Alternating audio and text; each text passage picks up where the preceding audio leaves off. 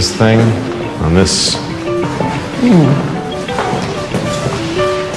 I guess you're supposed to. I wouldn't do that if I was you. Why? It says press. So you press the thing because it says press? Yes, press it. Press the button. Keep pressing the button.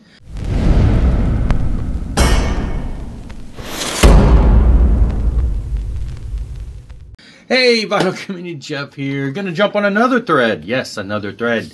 This is for Brandon over at Mr. Hall of Fame. Simple one. Kind of a randomizer. We've done random things before. I did these series on every Perfect 10 where I just pulled every 10th album. That was a random pull.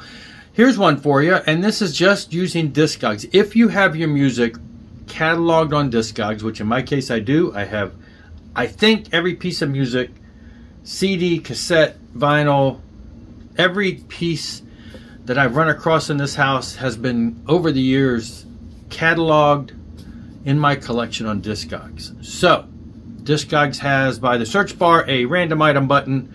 Not really a button, just a link. You click it, it shows a random item. I'm not exactly sure why they created that, what their intent was as far as the purpose, but it can be fun sometimes if you're kind of in a, you got a, what I want to listen to today, and I don't really care, so you hit the random button and let it choose for you. Now, in my situation, as would be, I guess the majority of people, depends on if you've got what you've got on there. I have everything, like I said, CDs, cassettes, everything. So I did have to repeatedly hit the random item link more than just the 10 times because I wanted to stick with vinyl. And so when CDs came up, hit the random button until vinyl came up. So random 10 pieces of vinyl. Just let's see what they came up with. Interesting stuff. So first thing it came up with was Fathom by Mortal. I know not many people probably know this band. They would fall into the Christian industrial metal type feel, industrial sorts. Their first album was just absolutely blew me away. It had a lot of movie clips and stuff that you hear in industrial type music. It was a little more dance or, drum machine stuff. Not really industrial like some of the metal stuff like Circle of Dust was. Second album was a little more guitar driven, a little more gritty, a little more intense at times, but still had that same feel. So that's what that is. Mortal, this would have been in the mid-80s, early to mid-80s, early to mid-90s. So yeah, great stuff. I'm very thrilled that at least the first two Mortal albums have been reissued on vinyl. They had quite a few after that that has not, and they changed styles over time. And then one of the main guys, the main guy from Mortal, went on decades ago to join Switchfoot, and has, I think, still on Switchfoot to this day, or has been for many years. All right, here's another obscure one that it pulled up, Forerunner. Another one that would fall into the Christian pop side of things. John Lowry, this is 1984. John Lowry was a keyboard player for Petra, and he did this Forerunner. He was still doing Petra, I believe, and he has been doing some Petra stuff recently. So he's in and out of Petra, and this is a side project that he did. I don't know a whole lot about it. I bought it mainly because of his involvement on Refuge Records, which was, one of the rock records back in the day. So I picked this up early on in my vinyl buying career. And then we had a little Live at the Marquee by Dream Theater, one of their live albums, their early live stuff from right after like their second album or so. They put this out, and it's an EP. It's got a handful of songs on it, but it was a great little taste of 1, 2, 3, 4, 5, 6 songs. Of course, 6 Dream Theater songs could be the length of most records, but anyway, it's a short album. Fun stuff, little live Dream Theater. Oh, look, another one on Music on Vinyl. Except Russian Roulette. The last one with Udo before they, brought in a new singer, and then later Udo came back, and etc. So kind of a little more commercial. They were going a little more commercial after Metal Heart and stuff, and so yeah, it's a good album. It's a good album, but I prefer the earlier stuff. So great stuff. Had to have it though, because love all the Udo, love all the Accept. Absolutely classic, Restless Breed by Riot. Love this album. Love this album since it came out. Love this band. Love this band since I discovered them around this time. Yes. So anyway, good old-fashioned, just hard rock and roll from the New York area. And so, yeah, if you have never heard of Riot, shame on you. Check them out. The early stuff with Guy Speranza on vocals was great stuff. The Rhett Forrester years, which is what this is, great stuff. They've done stuff since then. Of course, now the band has changed the name to Riot 5 or Riot V, but it's Riot 5 because it's basically the fifth lineup. It's after Mark Real has passed away, and so there's really none of the original members, but some of the members from that band have been in prior versions of Riot and are continuing on in the classic tradition, more along the style of the Thundersteel style, the power metal style. This is just hard rock and roll. The band has changed musical styles once or twice over their career. Anyway, so there.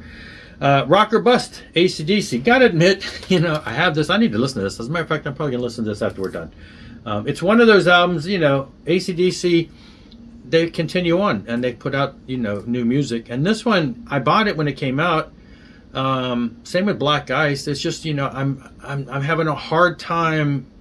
I don't want to say it's forgettable, but in my mind, I didn't spend enough time with it to really say a lot about it. So, but there you go. This is one of their newer ones, not their newest, but one of the newest. Okay, and then back into the Christian realm. Something New Under the Sun by Larry Norman. Larry Norman, what they call basically now the grandfather of Christian rock. He was in the 60s, the Jesus people, Jesus power, hippie movement, and playing, you know, edgy music that the church thought was a little bit too much. Got a lot of flack for that.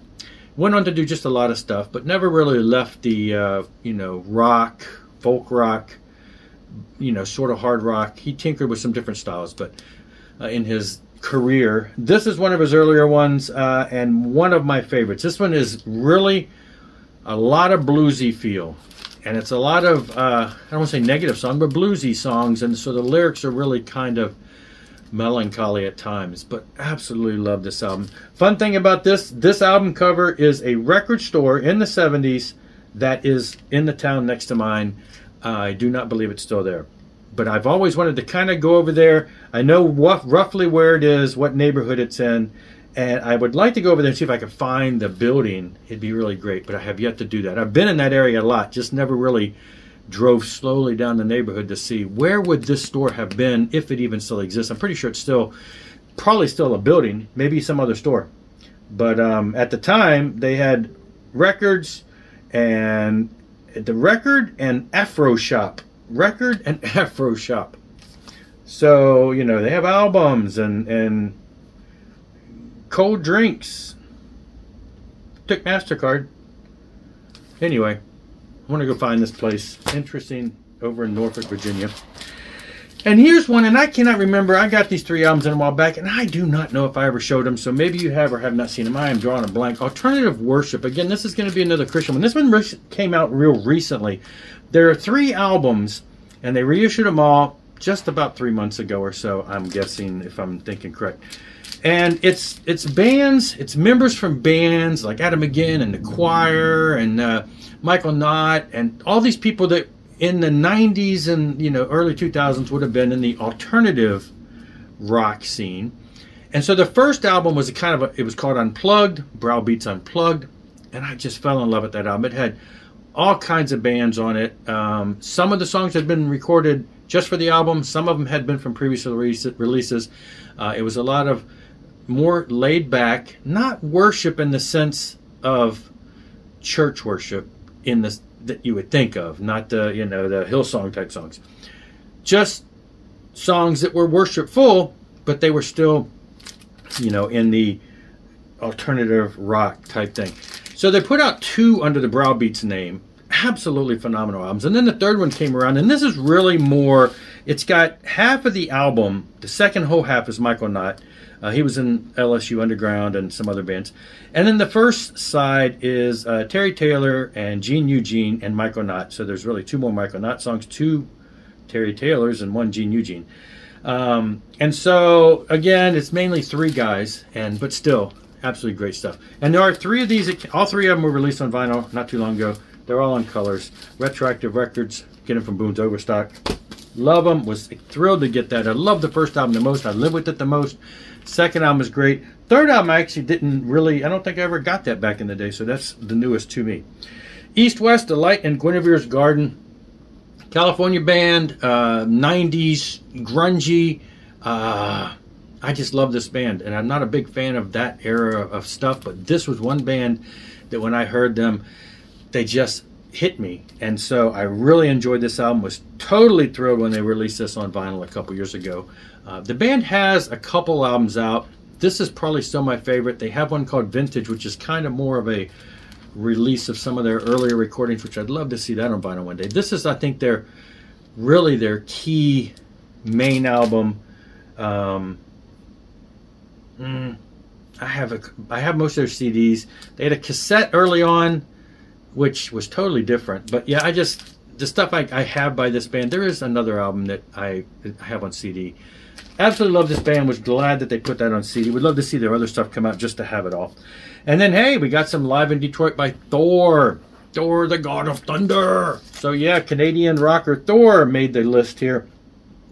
I recently got a new Thor album. I have not shown it yet. It's, I say new. It's a new vinyl release that I had on CD a while back of an album from 1979. So maybe I'll show that in a later video. But this is his live album from the 80s. Yeah, great stuff. I have the deluxe CD of this. It has so many bonus tracks, but I also have this vinyl edition, which I believe this is the reissue. Yeah, the Deadline reissue. So it's on black. I do not have the original OG copy of this from the day. But anyway, there you go. 10 random items. Do it. If you have your stuff on Discogs. If you don't, it's a fun place to put your stuff, and you know, you can contribute to the database by adding details about your release, and then you can catalog them, and then you know what you got. You can even sell on there if you really want to go that route too. But if you do have your stuff on Discogs, hit the random button 10 times and show us what you got. Jump on the thread, and I'll see you later. Rock on and rock hard.